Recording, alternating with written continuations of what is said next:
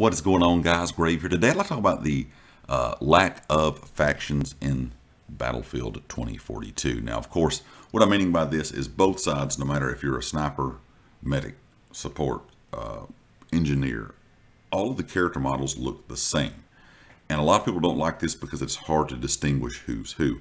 Now, of course, every other Battlefield game before has had factions. This was actually an issue if you played the Call of Duty Vanguard beta. A lot of people did not like that there was no factions in Call of Duty Vanguard either. So whichever side you're on, you're facing players that look just like the character models that you're running around with. Now, of course, in the Battlefield 2042 beta, there is a bug that is not allowing you to see the player's name or dot over their head if they're one of your teammates, which does make it a little bit difficult. I've had several players shoot at me. I've unloaded clips in some people's backs before when they would spawn up close to me because their dot or name would not show up. That is a bug that DICE that has been fixed for the final version of the game, or for the release version of the game. Now, of course, what we're playing beta-wise is about 3 months old, so a lot of the issues have been fixed already, DICE has stated. But I think the lack of factions is going to be an issue. Now, I know a lot of players are going to say they're going to have skins and things, and I think that's what a lot of companies are doing nowadays. There's no really need to make factions if you're going to have a battle pass with all these different skins for each individual character. But in my opinion, you're going to have a lot of skins for each individual character, because if the battle pass comes out for Battlefield 2042, for example, and it has, like a skin or two for each character in game, you're still going to have this issue for the first several months until there's been multiple battle passes out with multiple skins for every character in it, because most players are still going to be looking, pretty much the same character model wise, because everyone's going to be using those new skins. So, for example, if there's only one engineer skin, one medic skin, one support, one sniper skin for, the first battle pass, everyone's going to be using those. So everyone's going to look the same yet again. I'm not quite sure why they decided to not go with factions. Like I said, this was an issue in Call of Duty Vanguard as well in the beta. The only thing I can think of, like I said, is because they're going to use the battle pass system as a way to add skins in the game. I'm sure they're going to sell skins in the store that you can buy for real money.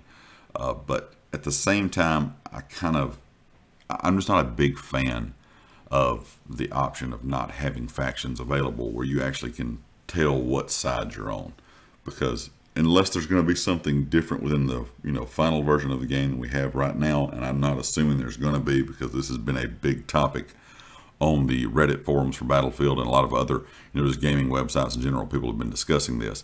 I don't see there being a fix for this when the game is released. I think this is how DICE and EA intended it to be. And like I said, it's just a bit confusing because it's kind of strange to see the exact same engineer model or the exact same sniper or medic or support character with the exact same, camo on, hats, all that kind of stuff running around on both sides. It's just kind of not really lazy to me when they made the game, but almost kind of lazy at the same time. And like I said, I do understand there will be skins and things we can, buy in the future. And a lot of people will buy, skins with real money. There'll be a lot of skins we can get, hopefully, within the Battle Pass system. I'm hoping that's going to be a lot of the Battle Pass system, gun camos and skins. EA and DICE have talked about it a little bit. The Battle Pass system's not going to be things that are going to improve your gameplay. It's going to be cosmetic kind of items. Of course, we'll have to wait and see exactly how that works out in the end. But if it's just going to be gun skins and character models and character camos and different things you can do for your characters, even if they just do individual pieces like vests, or your like flak vest, or your hats, or just different styles of camo that you can wear. If there's a lot of those options, it may not be that big of a deal once the game is released. But as of right now, in my opinion, having no factions within the beta has been kind of a pain for a lot of people visually, just because, like I said, everyone looks the exact same. So leave me a comment with your thoughts, guys. Would you like to see, are you kind of disappointed that we didn't have factions within the beta? Are not going to have factions in the game in general, considering every other Battlefield game ever has had that? Are you happy just to be able to have different skins available through a battle pass? Are you fine with that style system? Leave me a comment with your thoughts. Of course, if you like the video, hit the like. If you have not subscribed yet, please do so. Be sure to check out everything down in the description, the community Discord, my Twitter, and of course the affiliates here on the channel, Empire Jerky and Amazon Associates. And I'll catch you all next time. Peace.